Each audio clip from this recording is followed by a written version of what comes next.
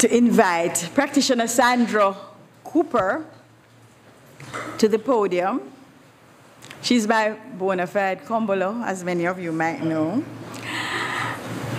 And she brings with you a word that will allow you to examine where you are who you are being, and point you really to your true innermost self as you are with spirit.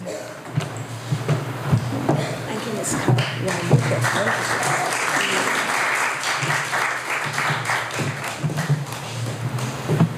Good morning, friends. It always is a pleasure for me to bring you the message here this morning, and I welcome each and every single one of you to our beautiful sanctuary, the Temple of Light, Center for Spiritual Living.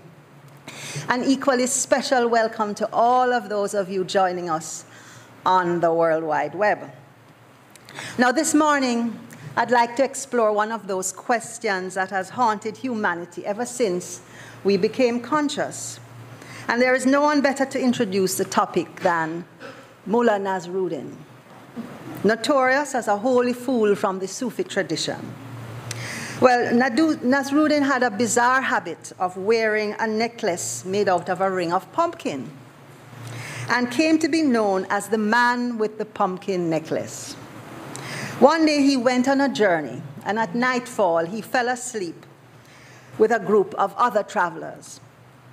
Shortly before dawn, one man woke early and decided to play a trick on Nasruddin. So he took the pumpkin necklace off of his neck and put it around his own neck. So when Nasruddin woke up, he saw the necklace on the other man's neck. And feeling somewhat confused, he thought to himself, so I know that the man with the pumpkin necklace is Mullah Nasruddin. So who am I?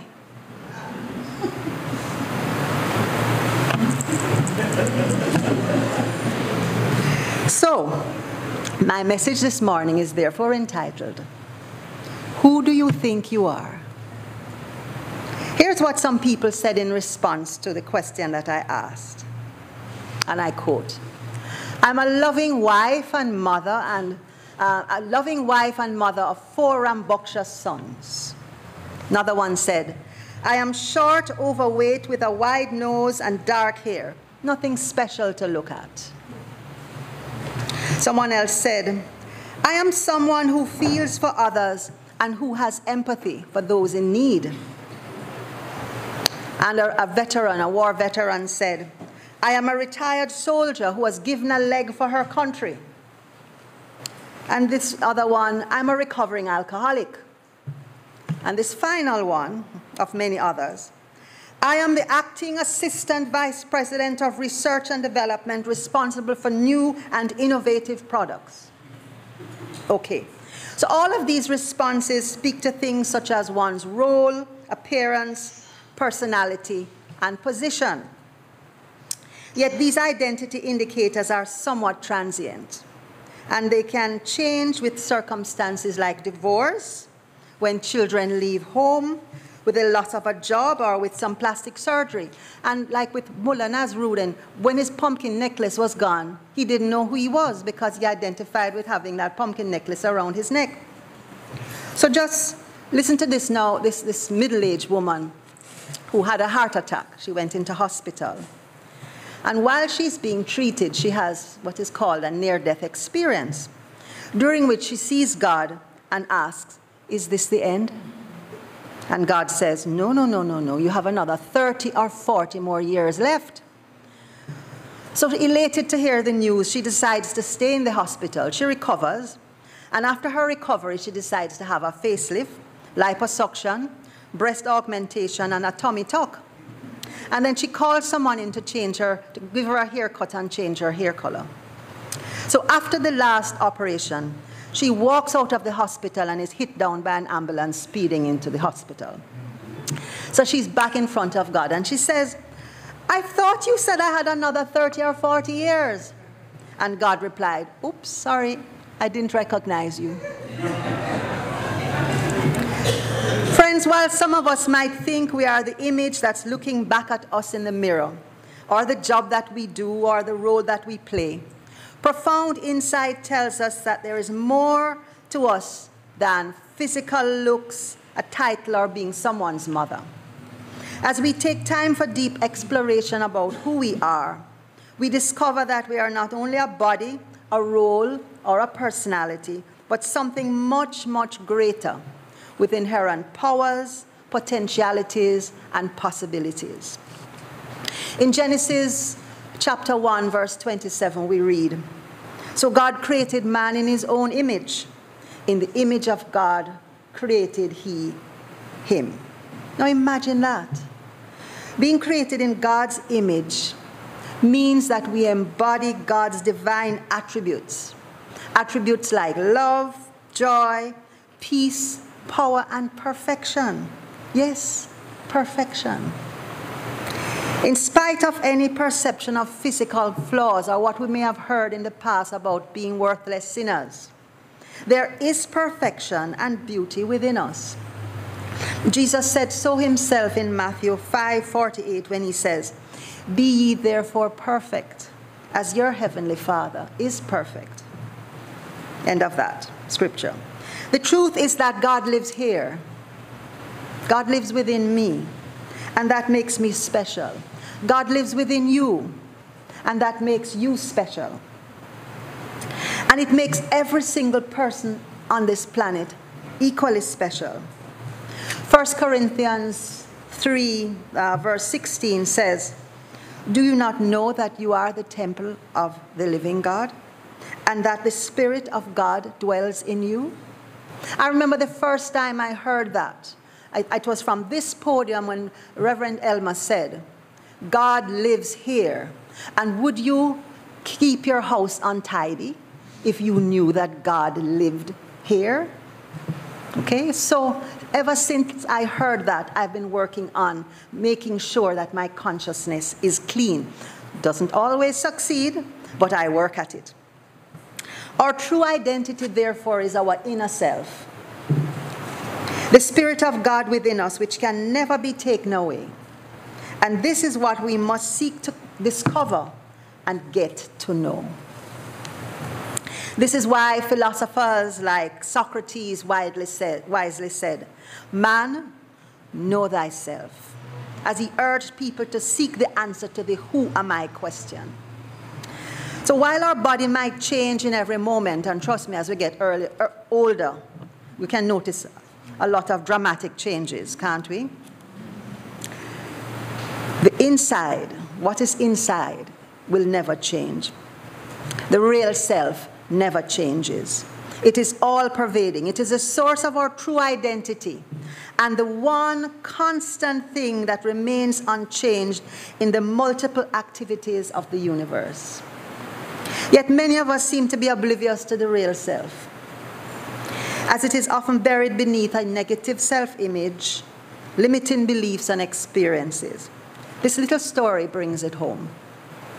A man found a bunch of hardened clay balls in a cave by a beach. Intrigued, he took the bag out of the cave with him. As he strolled along the beach, he would throw the clay balls one at a time out into the ocean, as far as he could. He thought little about it until he dropped one of the balls and it cracked open on a rock. Inside was a beautiful, precious jewel. Excited, the man started breaking open the other 20 or so balls that he had left in the bag. Each contained a similar treasure.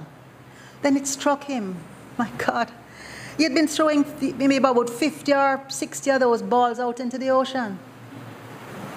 Inside of them had this wonderful jewel. He had literally thrown away a fortune. Isn't it like that with us? We might look at ourselves or another and see the external clay vessel with its perceived flaws, what I call the bubble wrap legs, and the wrinkles here and the wrinkles there, and colors in the hair that we weren't born with that maybe now only the hairdresser knows for sure, and all kinds of other things.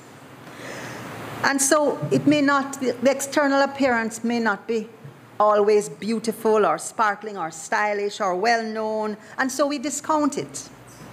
But we have not taken the time to find and connect with the inner essence, the true treasure that lies within. That inner essence is immortal. It is the source of all our creative powers, unlimited peace, and unbridled joy. It is a real, inner, invincible, imperishable you. Sadly, we lose sight of this powerful, capable, invincible self very, very early in life. I picked up this story on the Temple of Light website yesterday, and I thought I'd share it with you because I feel it exemplifies the way in which our natural power comes to light when unhindered and when needed. So there are these two little boys who are very good friends, and they live in a little village. And they were very close, even though one was 6 and the other was 10. Okay? So they went playing one day in a field very, very far away from home. And the older boy fell into a well. His younger friend helped or yelled for help, but no one could hear him because they were so far away from the village. The older boy in the well told him, "You have to go and try and find a rope." The younger boy eventually found a rope, which he threw into the well. After some time, the friend was able to hold on to the rope, and the younger boy pulled him out of the well. Back home, they were very excited to tell everyone what had happened. But the adult looked at the boys and said, how can a 6-year-old pull a 10-year-old out of a well? He is so much bigger than you. He's twice your size. Really, tell us. Another one says, you must have had a crane. I'm sure somebody was there to help you. That is not why he succeeded, interjected the wise elder of the village. Now, this wise elder sounded to me like Yoda from Star Wars, you know, but that's another talk. The elder said, the boy succeeded because there was no adult next to him telling him that he can't. So for many of us, gaining clarity about who we really are requires that we peel away many layers of this past conditioning. The installed programming of limited beliefs along with feelings of guilt, shame, and so on, which come up from time to time like they're on speed dial. Something happens, boom, feel guilty, feel ashamed, feel jealous, feel envious, etc. I'm not good enough. I can't, I shouldn't, oh, I don't have, no, I know I'm not. I am too this or I'm too, I'll never be. You know, that litany of limiting thoughts that keep going around in our heads like chichi in a piece of wood. Well, it is a very familiar sound. And when I'm coaching, I hear these utterances from my clients again and again. And of course, it has made me very super aware of my own. Because if I am able to recognize them, that it means then that I also have these challenges within myself. I'm no exception. The truth is that when you get a real deep down grasp of your divinity, when you get that the Christ presence is expressing perfectly and powerfully in you, in others, in all of nature, throughout creation, you really get what it means to experience oneness. This is how an anonymous person expressed the idea of oneness when asked the question, who are you?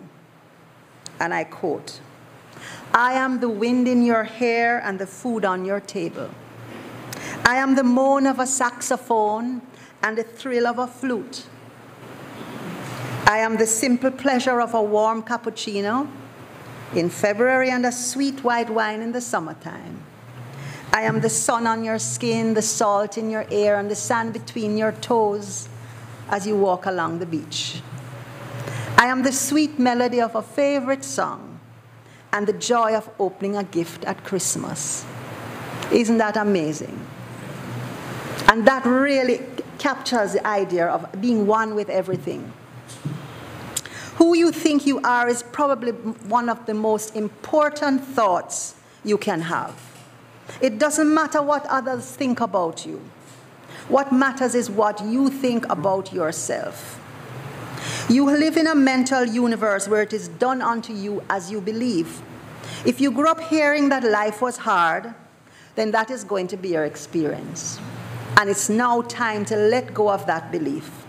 If you grew up hearing that you are magnificent and spectacular and could be anything you wanted, then continue to cultivate that belief. My wonderful assistant this morning, Carol, has just recently had a grandchild. Our little Theo, well, it's about 6 weeks now, Carol. Oh, she's 2 months old. And Carol's son is a temple baby. And Carol tells me that whenever she visits this little one, she holds her in her arms and she strokes her and looks into her eyes and tells her that, don't you know you are magnificent? Don't you know that you are special? You are beautiful, you are awesome. And she tells this little baby some wonderful things. I believe that that baby is absorbing these words in her consciousness. I believe that this baby is going to embody these words and grow to be a wonderful, strong, remarkable, and powerful woman. Carol, keep on doing it. And I know that Theo is doing it too. Okay. Now, for me, I grew up believing that I was less than. And also, when my father died, I was 8 years old and my youngest sister was 4 months, and there were 5 of us. So I grew up with the idea that there is not enough. We have to stretch this. Can you resonate with that? There is not enough. And so even when I have money, I'm present to holding back as long as I can before I can spend it. And so in that awareness, and also in the awareness now that I am part of a rich and infinite, abundant universe, I've had to be doing some work. Okay? And so I know I've made some headway, but every now and again, one of my old tapes gets triggered, and I have to do some maintenance. Affirmative prayer, speak with a practitioner, call Makumbala here, and work on it. But then the challenge is that it comes from a place of awareness. I know when I'm off the path, and I do what I need to do to fix it.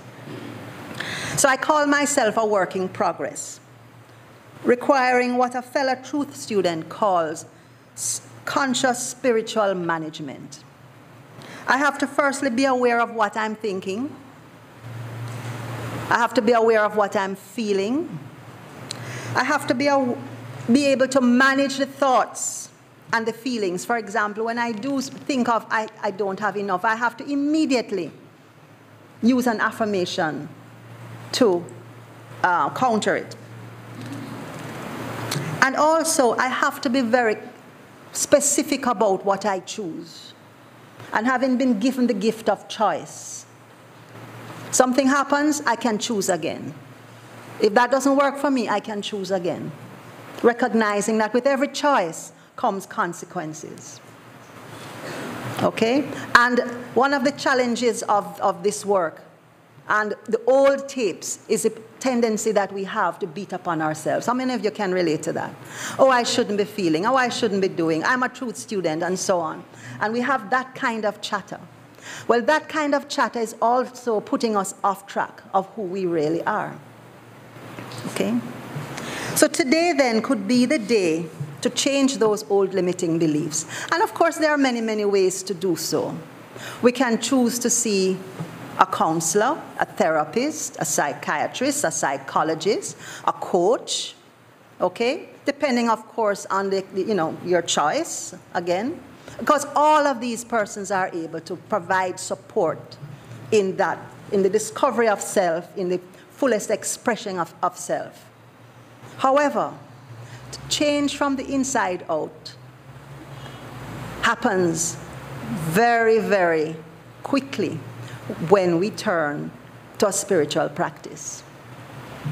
All right? God first. In fact, the presence of God will guide us in terms of what we do, what avenue we should take, and where we should go. In the Science of Mind magazine, you know, Carol referred to Eugene Holden's messages this month. He reminds us that there is no one else on the planet like you. No one else has the same fingerprints as you, the same DNA as you. No one laughs like you. No one shines like you. You are unique, spectacular, and awesome. Let's say that together. I am unique, spectacular, and awesome. Together. I am unique, spectacular, and awesome. I don't believe that you believe that. Let's say it again. I am unique, spectacular, and awesome. It says, no matter what, be the best you can be. You know, even if you're going to drop gracefully. Right? And pick yourself up and smile and move along. That happened to me. I was dancing one night and this fella dropped me. And it's captured on camera. That one didn't get posted on Facebook, Reverend John. But it was all good. And it happened so quick that people didn't notice. And the thing is that it stays, when we have a fall, whether it is a literal fall or we make a mistake or a slip of the tongue, because it stays in our minds, it then becomes an issue. We keep, you know, other people forget, you know. They're not preoccupied thinking about us. They're going about their business, and we are going on and, oh my God, what do I look like? And geez, I'm peace. I'm so clumsy. And the voice in the head is going on and on and on. You are here to be your magnificent self, to share your gifts, your talents, your love with the world, and like no one else can. No one can do what you can do. Be still and know that you are successful, abundant, healthy, and whole. Let's hear that. I am successful, abundant, healthy, and whole. I am successful, abundant, healthy, and whole. Okay. Just imagine that my light is just as bright as your light. Your love is as needed as my love. We are all special, and no one is better than the other. So how can we deepen our appreciation of who we are? Through our realization of our oneness with God. God first. Through a heart that expresses a deep and all-inclusive, unconditional love for ourselves and for others.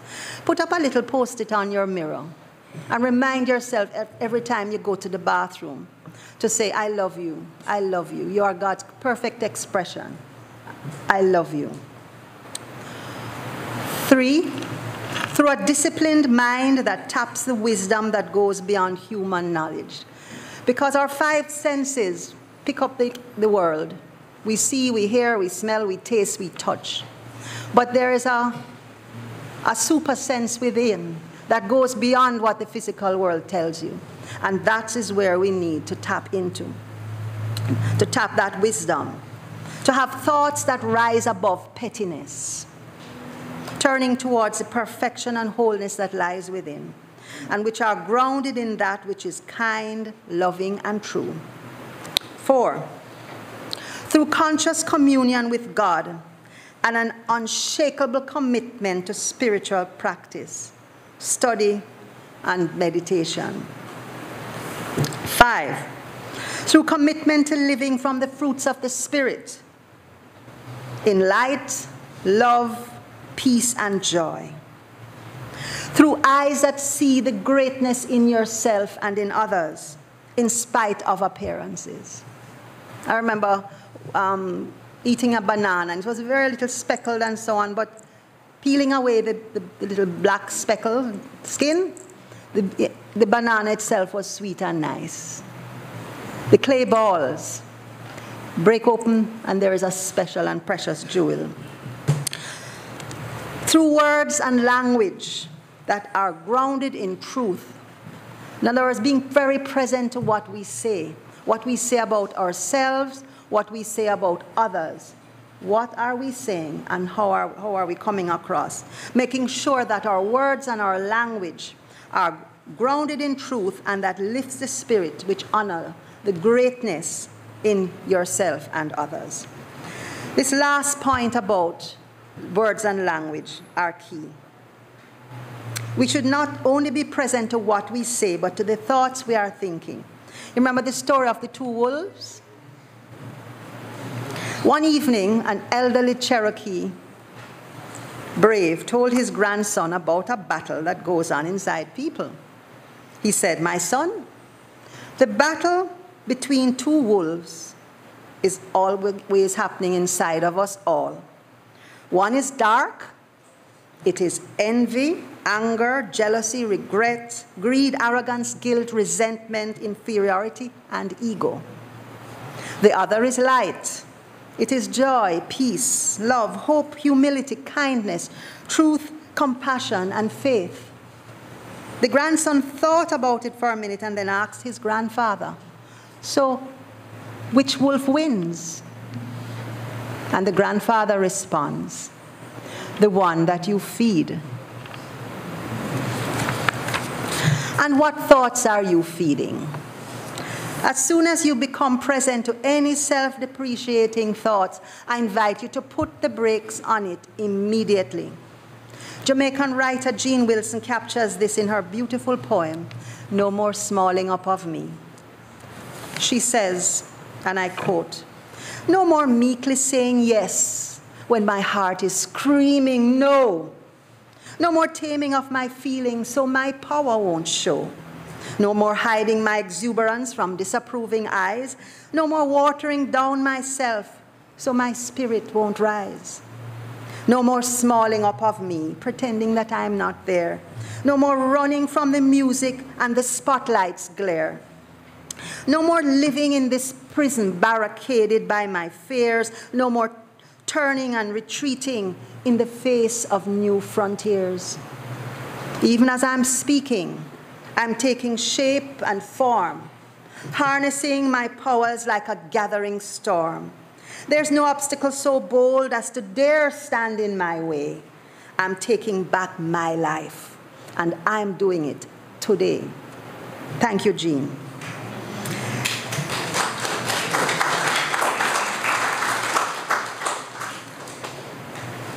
We need to recognize that we have the power within us and we can tap into it. It's the power of the indwelling God. It's your nature, and you can fully embrace your greatness. There is an affirmation in the program that I'd like us to say together. I think it's at the bottom of page 4. Let's read it together. "I am the beloved of God, beautifully made out of love, perfect, whole, and complete. I remind myself of this truth every day as I embrace the fullness of who I am as a spiritual being having a unique human experience." And so it is. Let's say together, "I am amazing and remarkable. I'm being the best I can be." I am amazing and remarkable. I'm being the best I can be. Turn to the person next to you and say, "You are amazing and remarkable. You are being the best you can be." You are amazing and remarkable.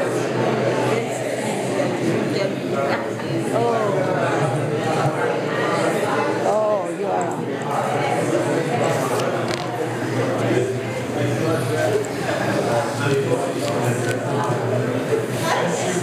Reverend John would say not the whole church, but I would say the whole church.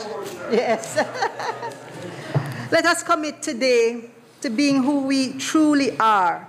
No more smalling up of me. You think you can do that? No more smalling up of me. Let's say that together loud. No more smalling up of me. I big up myself. I big up myself. Together, let us choose to strip off the disguise of limited thinking and shine as the offspring of spirit.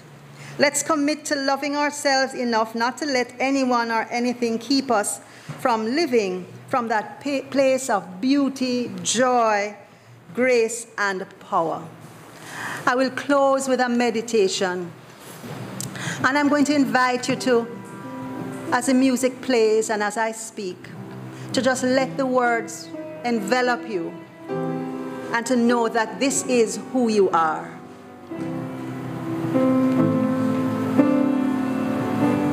Within myself is the presence of God, in whose image I am lovingly made, perfect, whole, and complete. I remind myself of this truth this morning as I embrace the fullness of who I am as a spiritual being having a unique human experience. I take time now to get to know this presence. It is closer to me than the very breath that I breathe. It beats my heart. It energizes my body. It provides abundantly for me.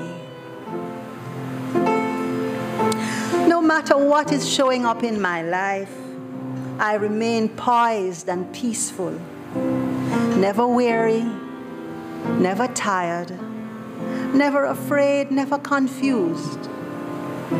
I behold my inner light, and I am glad, because this is the light of spirit, and this is who I am. Who I am is strong, passionate, and powerful. Who I am is creative, resourceful, and smart. Who I am is loving, compassionate, amazing, and remarkable. Who I am is the magnificent expression of the living God, created in its perfect pattern. Nothing can change this, and I rise to accept this as the truth about me. How wonderful it is to fully acknowledge my divine nature. I am so grateful for this moment, and I am grateful for who I am. And so it is. Namaste.